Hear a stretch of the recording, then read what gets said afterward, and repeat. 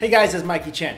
I've always wondered about this. How do people invent things? Where do their inspiration come from? I always imagine that when something gets invented, it starts off as an idea, then maybe a group of people or maybe one person will work on it, refine it, then announce it to the world when it's ready for market. And the key, of course, is somebody has to have an idea. Like that time I came up with the idea for the Nork, but someone beat me to it. I still remember this. I was in elementary school and I was eating at KFC using a spork, which of course is a spoon and a fork, and I was thinking, how come there's no fork and knife called the Nork? But then I was like, okay, maybe that's a dumb idea because it's too dangerous to have a serrated blade on the side of a fork. But then somebody went ahead and invented it, totally ignoring all the dangers of having a blade in your mouth and the fact that it was my idea. Anyway, like I was saying, inventions typically start off as an idea, but there are some amazing things out there in the world that were invented completely by accident.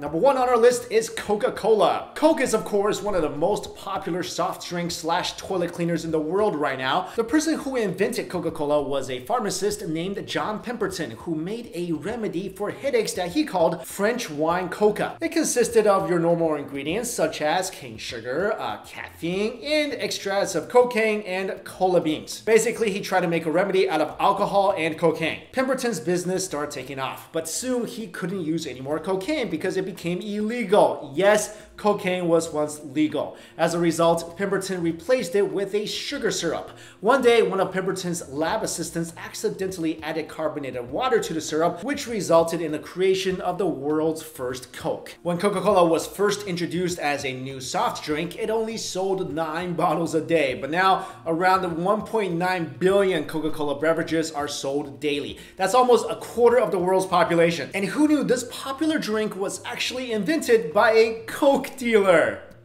Nah. Number 2 on our list is Play-Doh, something most of us have played with in our childhood, and for me, just last week. Seriously, I played with my first Play-Doh for the first time ever last week, and it was delicious. This fortunate accident was made when a man named Noah McVicker made a weird substance out of flour, water, salt, boric acid, and mineral oil. His creation was supposed to be used for cleaning wallpaper back in the day because it was reusable and didn't have any toxic effect. But eventually, teachers used the wallpaper cleaner for class projects because it was able to mold itself into different shapes and sizes. McVicker's nephew found out that the wallpaper cleaner was being used in schools way more than it was used for its original purpose, so he named the substance Play-Doh.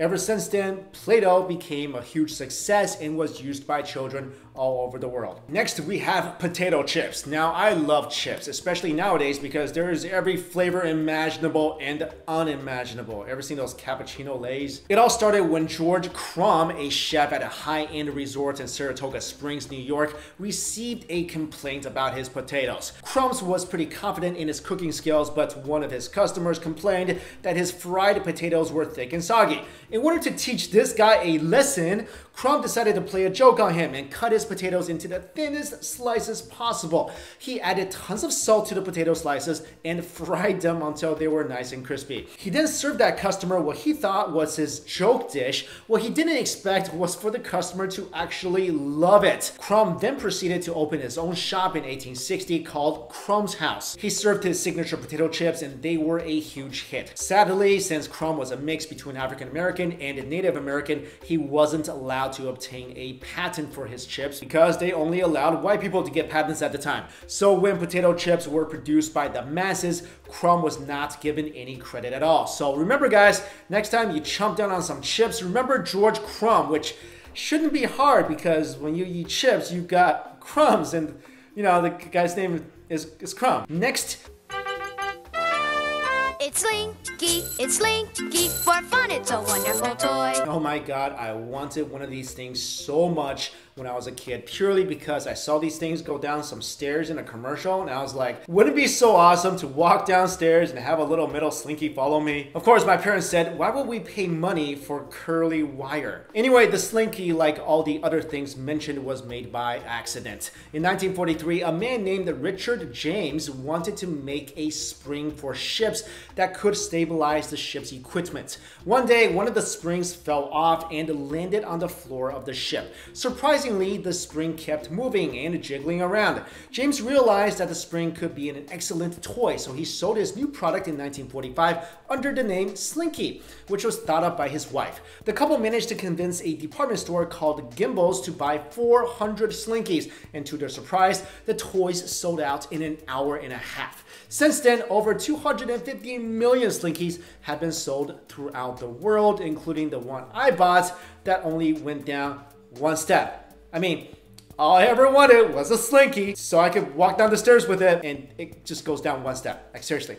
False advertisement, killing a child's dreams. Psst, Slinky should be called Sucky. Next item on this list is the microwave. Guys, never underestimate the power of snacks. Let me tell you why. On a fateful day in 1946, an engineer named Percy Spencer was working on a radar magnetron. A radar magnetron is like an electric whistle that creates electromagnetic waves. On that day in 1946, Spencer reached for his snack, a peanut cluster bar, during one of his magnetron tests and saw that his snack was an achy, melty mess. Spencer was confused as to what had happened, so he ran his magnetron test again, this time with an egg. He placed the egg under the magnetron tube and the egg exploded in his face. Pleased with his discovery, Spencer proceeded to make the world's first microwave popcorn with his magnetron the following day. And that's how the microwave was born. Number 6, super glue. I have to admit, I doubted super glue in the past, and that's how my palms were stuck together for an entire day.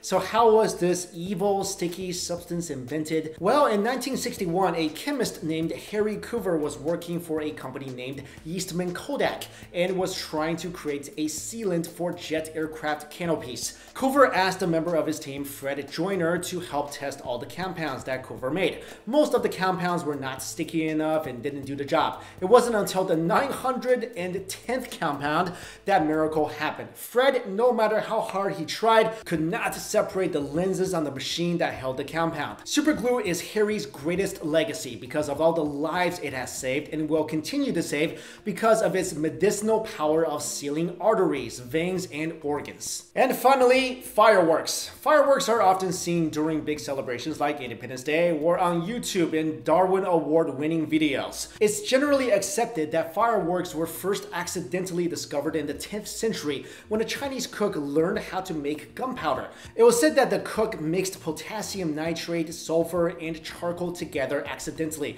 and lit the whole thing up. The result was shocking, flames of different colors. Furthermore, the cook saw that an explosion occurred if the ingredients mixed were lit up in a bamboo shoot, and that's how fireworks were invented. Let me throw something out there for you. Have you guys ever wondered why during the last few decades so many things were invented? Like before, throughout thousands of years, we were slowly developing, like moving from caves to stone castles to eventually having like bikes and then cars. And all of a sudden, in the last couple of decades, things are invented left and right. It's like every single day there's a new Kickstarter campaign or there's a new smartphone that has the ability to control the weather. I wonder where these ideas come from and why so many of them are coming to us now. I mean, is it because we're not just concentrated on surviving like people were doing back in the day? Like if you were born 1,000 years ago, you just learned a trait and that's how you put food on the table. You didn't have time to sit around and be like, I wonder if I could invent this. Is it that where there's some sort of inception going on where aliens are just like putting ideas in our heads? Because not only are we inventing things left and right, we're inventing crazy things. Like I just did a video where the military is trying to create super soldiers by implanting them with